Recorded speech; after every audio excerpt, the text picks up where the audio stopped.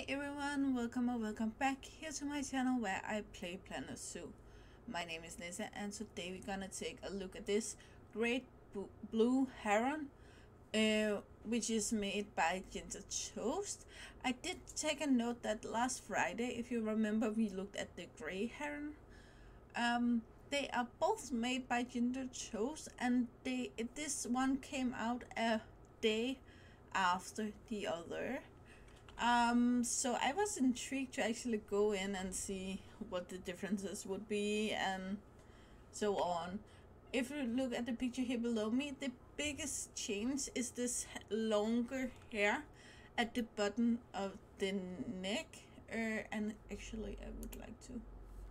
Here, as you can see, it's only down here.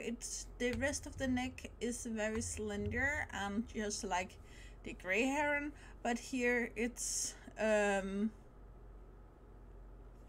longer, but only in the bottom.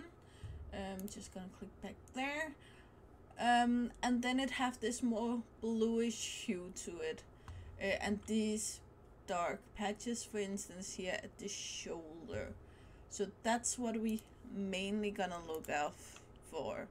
But there is something else that I normally don't look for, but that's the sizing. Because the Grey Heron had an issue with sizing where the juveniles is bigger than the adults. So I'm gonna drop a juveniles here, and the first one I placed over here is the adult. And I'm not sure, I haven't checked. But I think clearly we can agree that this should be smaller. It is a juvenile. Again, this is the adult. Same issue basically with the others. I'm not sure why. I will inform the mother as always. And if they make an update, then I will put a pinned comment in the description, down below, pinned comment.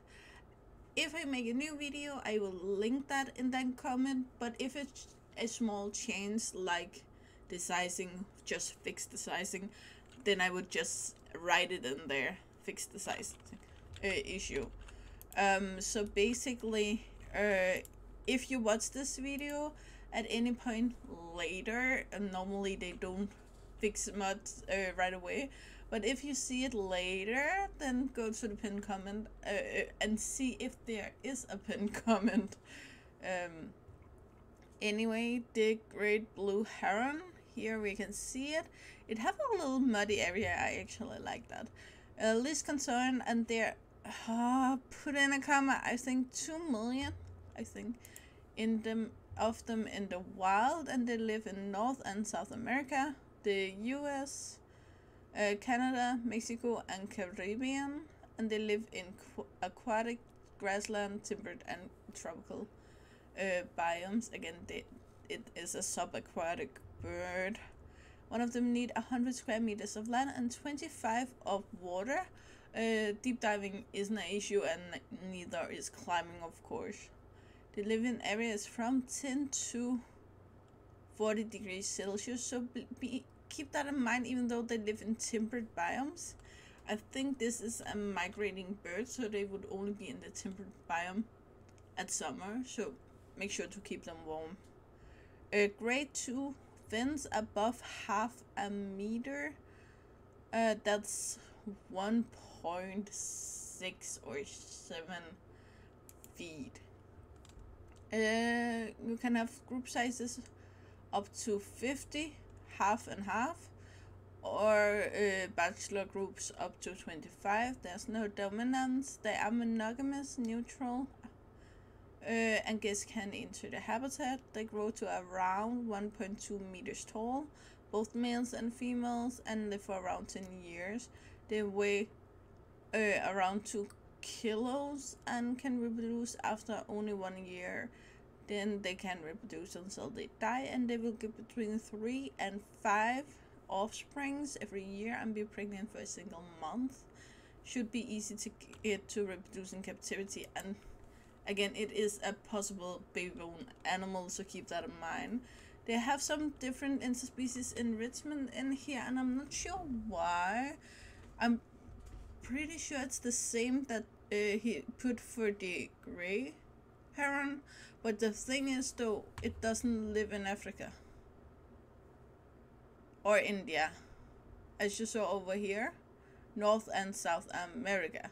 So therefore some of them just wouldn't make sense to do. It would be very difficult to make a combined habitat for them, though it would also bring in some possibilities. And it does happen where zoos don't have the exact subspecies of an animal, so they will take another subspecies from another area and mix in because the African buffalo are not gonna know if it's a great blue heron or a great heron.